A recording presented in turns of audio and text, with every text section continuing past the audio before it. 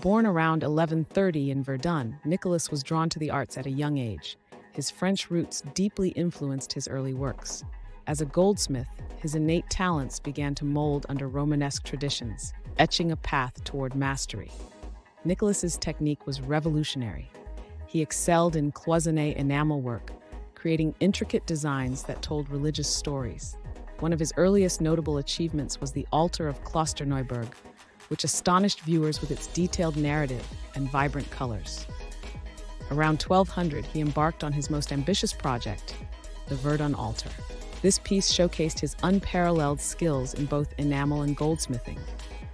Its panels depicted biblical scenes with unprecedented detail and became a benchmark for Romanesque art. Known for his humility, yet esteemed by peers, Nicholas contributed significantly to ecclesiastic art.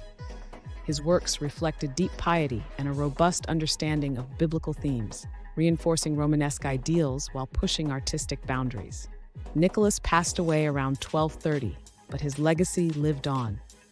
His techniques and craftsmanship influenced generations of artists, cementing him as a pivotal figure in medieval art.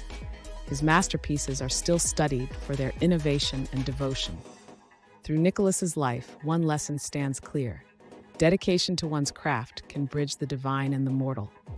His art not only adorned churches, but also touched the hearts of many, leaving an indelible mark on the history of art.